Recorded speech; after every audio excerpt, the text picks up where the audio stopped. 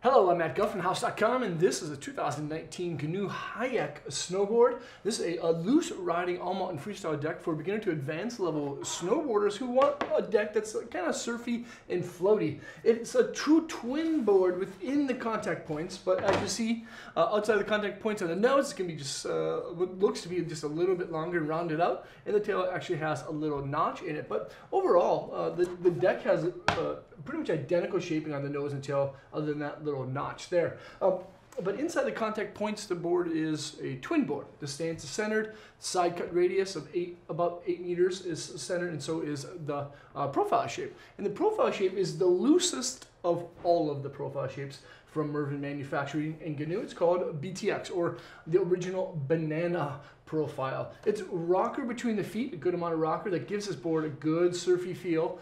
As you see, as it lays on flat ground, it kind of teeter-totters back and forth. And then underneath each foot, to the raised up contact points, there's a slight mild flat camber zone. But for the most part, when the board's on an edge, those sections on the nose and the tail are going to help for a little bit of stability, but there is a lot of rocker between the feet. So if you like kind of like sliding around, surfing around, the Hyak's a really fun board. And that's one thing that I've kind of came to know about like the BTX profile shape, is that you don't really have to think about your riding too much. You just kind of flows a little bit more naturally with it, and that's why it's great for beginners and even those advanced level riders that kind of want to step away from like a really aggressive board. The Hyak's an awesome choice. The feel and flex about a 4, a little bit softer than your average deck. Again, it's easy to ride, and it features a G1 style construction. There's aspen and paulownia style woods here with a biax fiberglass on bottom that gives a nice smooth feel, then triax on top. But the combination of all the woods and of course the glasses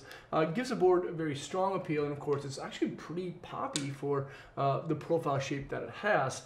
There's a birch internal style sidewall that makes it strong. These things are built in the United States of America, which, of course, the guys and girls that make these boards actually do take a lot of time and care when they're creating them at the factory. The base is really low maintenance, and that's perfect for anyone who just wants to like go ride and throw their board in the garage when they're done.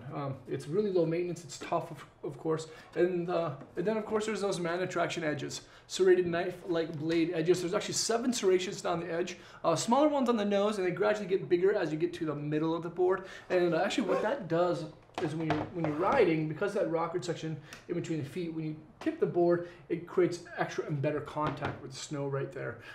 It's an easy board to ride. It's easy to initiate turns because of that BTX profile shape. It has a cool look to it. You can ride it this way and this way. It's going to feel the exact same, but it kind of has that fun directional style look to it with that little notched out tail. This is the GNU Hyak, an awesome little deck that you can check out at thehouse.com by selecting the link below in the description. Leave a comment or question. Let me know what you think of this thing here. Subscribe to the channel there. Check out more vids over there, and hopefully I'll see you guys on snow. Peace.